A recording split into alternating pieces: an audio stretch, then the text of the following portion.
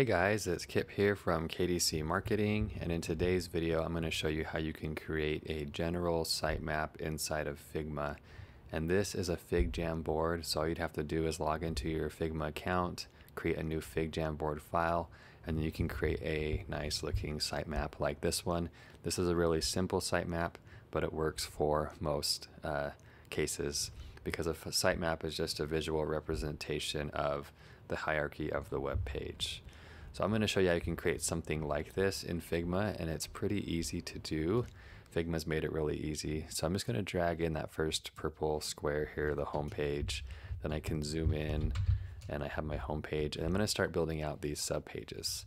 So to do that, I'm just going to go take a drop down arrow like this, and then I can start naming my pages. So I'm going to name this one about, and then we'll create another page here for contact, and then another page for schedule online. So you can create as many pages as you want, and all I'm doing to do this is just hover over this first home page and then this drop down, and let's do legal here, and let's do one more. Let's just do a blog page.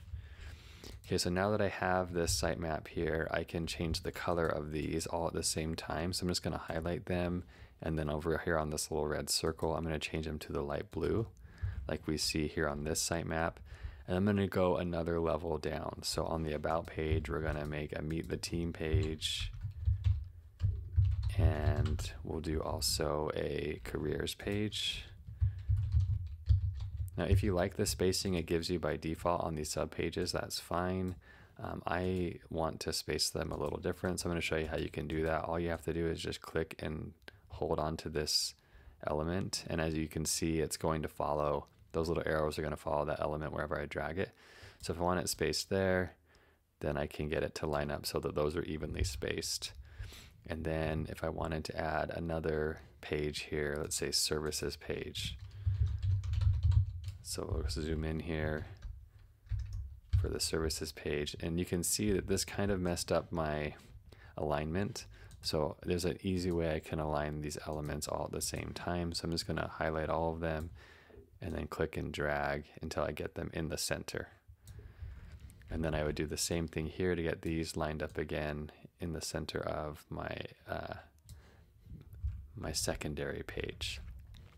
And then you just keep building out these different pages. So if you have on the services, you have service 1, you would keep building these out. And this is a really good exercise to do. It helps you know what all the pages are, where they live, and where they're nested for your website. And I like doing this in figjam board because it's so simple and easy and kind of fun actually to create these. And so then I would just change the color of these as well. You can change other things. You can change the text size, you can change the font, you get some formatting options as well. So there are a few things you can change. Most of the time I just leave it as the default unless I need to change it for some particular reason. There's also some things you can add in down here. You can add in stickers, and you could add images, and you can also add text, like if you wanted to put your client's name right here above it, you could do that, and then you could make that text bigger and center it on your, let's go with just large, we'll center this here. So there's other things you can do to edit this sitemap. And then this sitemap here, as you can see, I wrapped it in a section, so you can do that as well. You just highlight all of the elements, and then you can right click and you can group, so, or you can wrap a new section here, and if we click this, it's going to put it as this whole section now, so I can grab all of them at one time, and then I can rename my section here to general sitemap. So that's how you can create a sitemap inside of Figma using the figjam board. It makes it really simple, and there's other things we didn't cover here, like you can change the shape of these elements. You see some down here like the triangles, but there's lots of different shapes that you can use, and makes it really easy to create a nice sitemap. Then what I would do is just name this as sitemap, and then you can also have additional pages if you want to have multiple pages. Usually I don't need that, but I'm going to go to show you how you can export this. So you would just go to File, and then you would go to export as, and you can pick how you want to export it. So if you want to export it as a JPEG, PNG, PDF, the quality, and the background.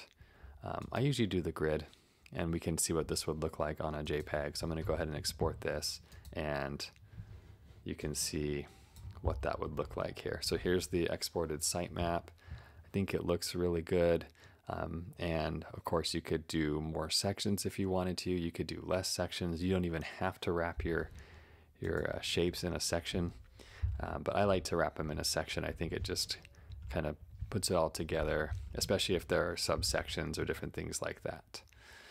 So I hope you found this video helpful. Like I said, I love this tool for creating sitemaps, and it just makes it so fast and easy, and which is what you want when you're trying to just lay something out visually and trying to find the right layout for things.